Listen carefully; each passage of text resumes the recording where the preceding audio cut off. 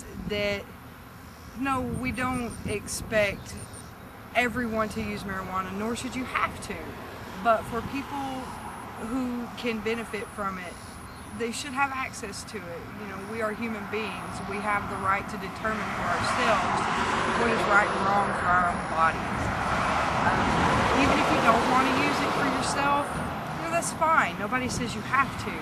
But show compassionate support for people who are suffering that need it.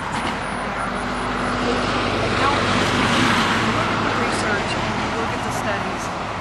There's no denying that there is a benefit.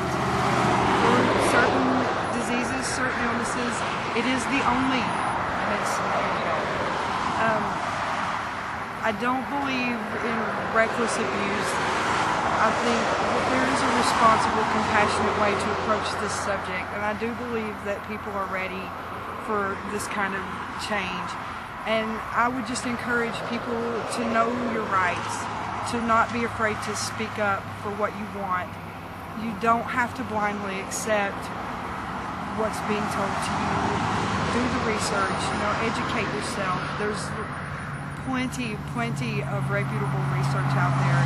If you just study the facts, you'll see that there is a benefit. Sign the petition, speak up, and